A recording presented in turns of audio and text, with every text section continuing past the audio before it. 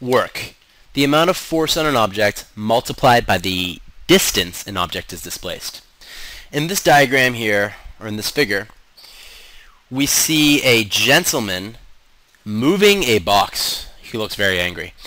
He is moving a box across a distance. So let's say he's going to move this box across this distance here. So he's going to move the box, and eventually the box is going to be over here. In order to do that, he applied a force, okay, and let's assume he applies a constant force to actually pull or drag this box across this distance. Therefore, when we say work, we say that this gentleman is doing work on the box because he is applying a constant force across a certain distance. So the work he does is going to be the force times the distance.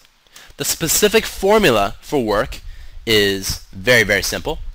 It is force times distance times cos theta. And we have this little cos theta term here because in situations where the force is not necessarily parallel but at an angle, we always want to know the horizontal component of that force. Therefore, we have this cos theta term here to account for any angles that that forces might be applied on. The only new variable in this equation is work, and work is a quantity of energy, which we will learn about in the next topic.